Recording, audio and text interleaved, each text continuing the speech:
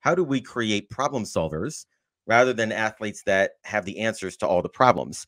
You're speaking to an audience of coaches here.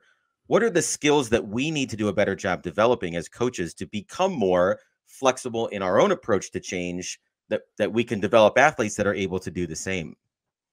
Well, the first thing that I would say is really the core construct of the book, which is this term rugged flexibility.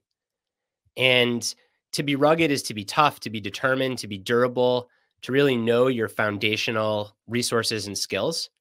And then to be flexible is to be soft, to be supple, to adapt, to bend easily without breaking. And so often we think it's either you're rugged or flexible. And what I found in years of researching and reporting the book is that individuals that weather change, they're not rugged or flexible, they're rugged and flexible. So as a coach, it's important to define what are your sources of ruggedness? What are your core values around coaching? What are the hills that you're going to die on?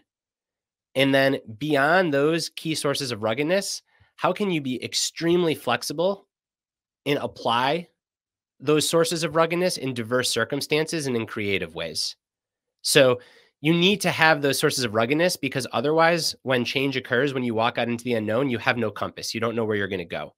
But if you just have some overarching principles, they really become a source of stability that then allows you to be really flexible, because you know that you can lean on those values.